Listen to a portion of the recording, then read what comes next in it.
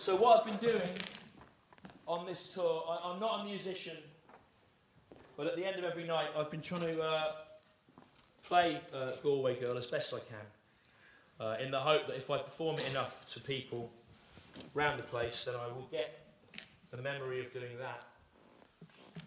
And I'll be able to use that memory to overwrite the advert memory and get my own memory back. Don't worry, Glasgow, there's been some unusual responses from you here tonight. The embarrassment you all seem to feel at this point is entirely consistent.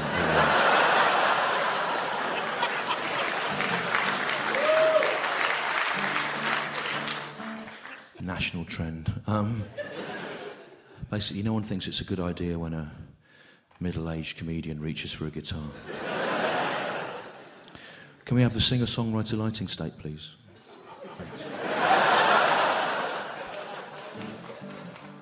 Is that coming out of the... Is the guitar in your system? No.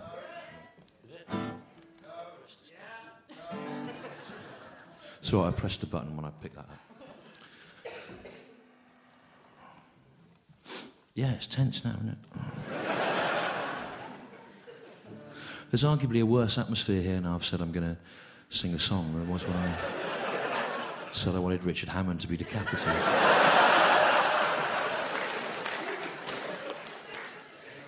And it's interesting that, because there's a lot of largely spurious articles these days about what is the last taboo in stand-up. Is it jokes about race? Is it jokes about rape? It isn't. In my experience doing this for 5 months, the last taboo in stand-up is a man trying to do something sincerely and well.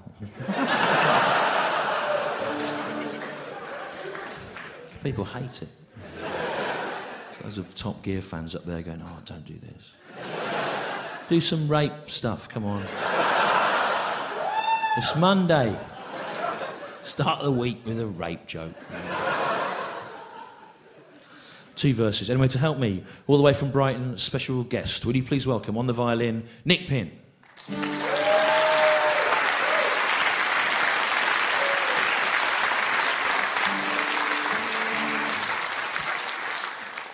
2 verses and then we're out. Thank you very much for your patience here, and for your patience as well at home, watching the downloaded illegal copy.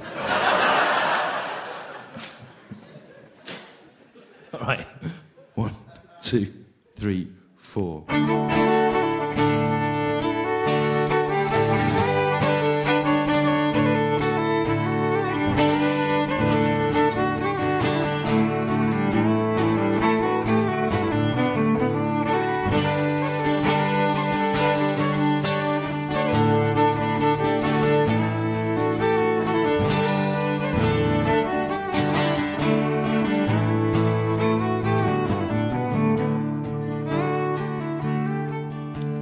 Took a stroll on the old long walk on a day I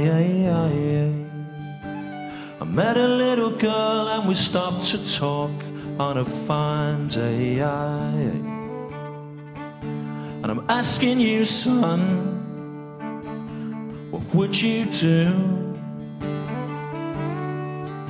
if her hair was black and her eyes were blue? I knew right then we'd taken a whirl. I lost my heart to a Galway girl.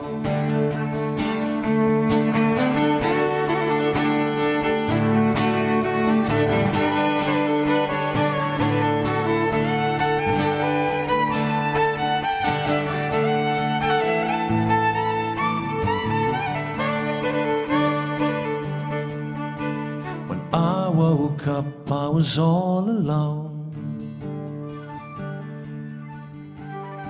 with a broken heart and a ticket home. And I'm asking you, son, what would you have done if her hair was black and her eyes were blue?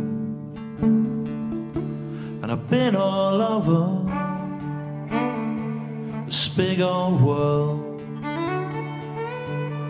I ain't never seen nothing like a Galway girl. And I give it you straight, like a cider that's made from 100% Paris. From 100% Paris. From 100% Paris. From 100% Is there any disappointment in that? Is your bread and butter salty with regret? Do you ever get the feeling you've been cheated? Well, maybe, Johnny, just a bit.